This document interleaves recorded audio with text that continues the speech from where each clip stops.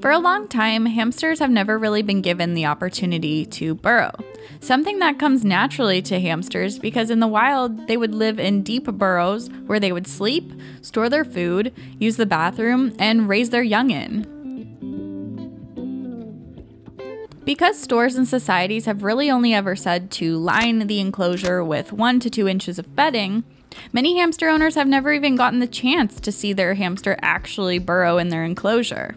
The first thing I want to address is the difference between digging and burrowing, because many hamster owners may suggest that their hamster is capable of burrowing under an inch of bedding, but that simply is just not possible.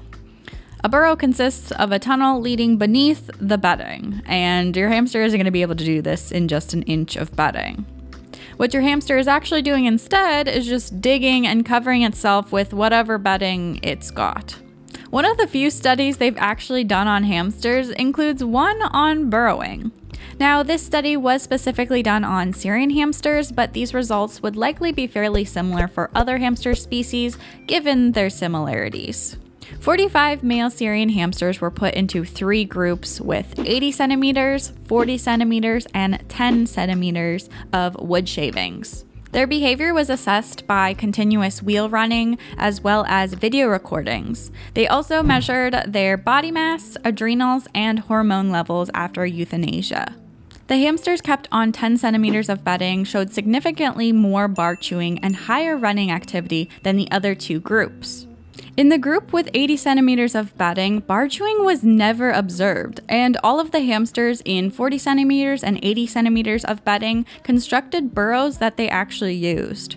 So their study shows that cages with at least 40 centimeters of bedding enhanced the welfare of Syrian hamsters. Now, while it would be awesome to be able to provide that much bedding, we're often limited by our enclosures because many don't provide that much height. Because of this, it's been agreed upon by fellow hamster owners that a hamster should have a minimum of 8 inches of bedding, but 10 inches or more is definitely more preferred.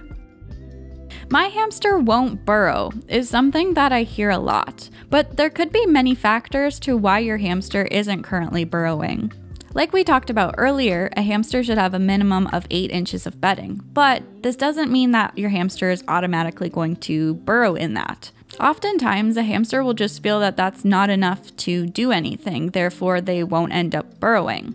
I've personally had most success when I've given my hamster at least 10 inches of bedding, and that's when they usually will start to actually burrow. The type of bedding you use can affect whether or not your hamster will want to burrow. Some beddings will hold burrows much better than others. I've personally found that paper-based beddings typically hold tunnels really well and is what most of my hamsters will burrow in. Aspen is an example of a bedding that I've actually never really had a hamster want to burrow in. It just doesn't tend to hold burrows as well as my paper-based bedding does for my hamsters. Hemp is another bedding that is safe, but isn't really known for holding tunnels that well. So switching the type of bedding you use may be the fix to your hamster not burrowing. Or if you're currently not able to switch up the type of bedding you're using for your hamster, there are ways you can improve your current bedding's stability.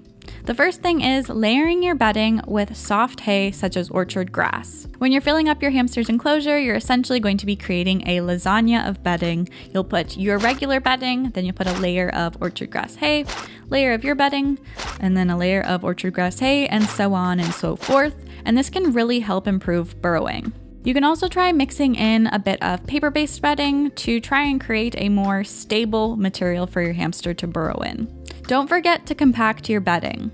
When you're adding in your bedding, don't just leave it fluffed up.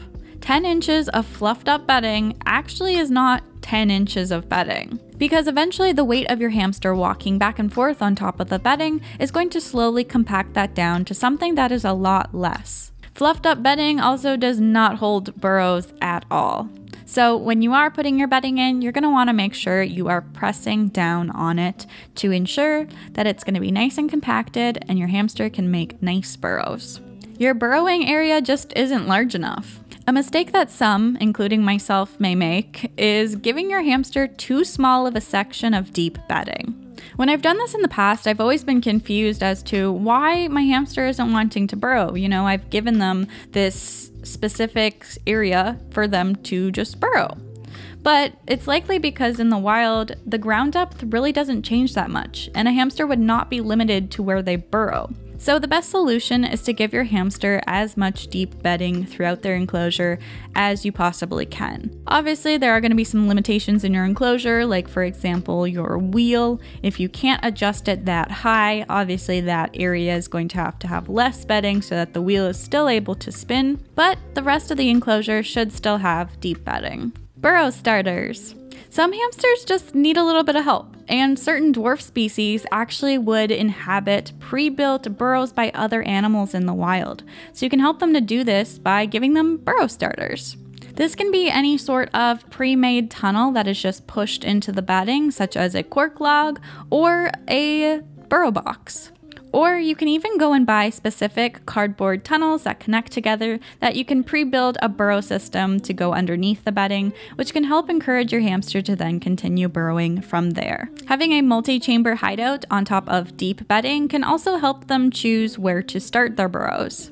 And the last thing is to just leave it. You may have tried all of the previous burrowing solutions, and you may just have a stubborn hamster who just doesn't want to burrow, and that's okay. What you shouldn't do though is go and remove all of that deep substrate, because one, that's a waste of bedding. If you've already put it there, there's no harm in just leaving it sit there. And two, your hamster may take weeks or months to actually decide that, hey, I want to actually start burrowing. And if you had gone ahead and removed all of that deep bedding, your hamster is never going to get a chance to choose if they want to burrow or not. My hamster Dipper in particular really is not a burrower, but he still has 10 to 14 inches of bedding in his enclosure at all times if he decides that he wants to burrow. The last thing I'll often hear is, isn't using that much bedding expensive since you have to replace all of the bedding once a week? And my answer is no, because you don't have to replace all of the bedding once a week. In fact, doing so is wasteful and stressful to your hamster. I have an entire video all about how to clean your hamster's enclosure and disputing the myth that you have to clean it once a week, so you can check it out here. While you won't have to continuously purchase that much bedding for your hamster's enclosure, you are going to have to purchase that much for the original startup, which yes, is expensive. But no one said owning a pet was going to be cheap, and if you're not prepared to be able to pay that much for a basic requirement for a hamster, then I'd suggest looking into getting a different pet. So hopefully this video was able to help anyone who has yet to see their hamster burrow in their enclosure. So I'll see you in my next video.